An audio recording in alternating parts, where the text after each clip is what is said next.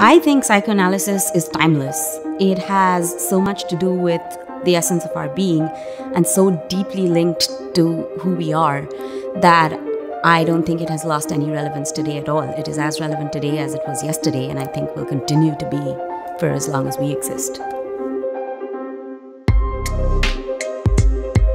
I think that in today's world, people can be a little bit too worried about being as productive as possible, as fast as possible. And in my opinion, psychoanalysis helps people to truly understand themselves and what they want, and not just focus on these other things. Die Psychoanalyse ist aktueller denn je, weil sie sich querlegt gewissermaßen zu den gesamtgesellschaftlichen Herausforderungen und auch normativen Imperativen wie Beschleunigung, Optimierung, Perfektionierung.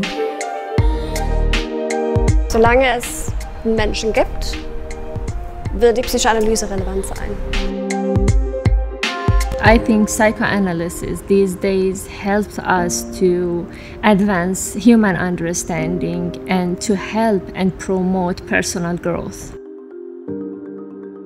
It is probably the only profession, the only situation that invites you to face your pain and to work for a long time on your pain without avoiding it in order to overcome it. Contemporary societies, on the other hand, offer countless ways to forget about your pain and run away from it.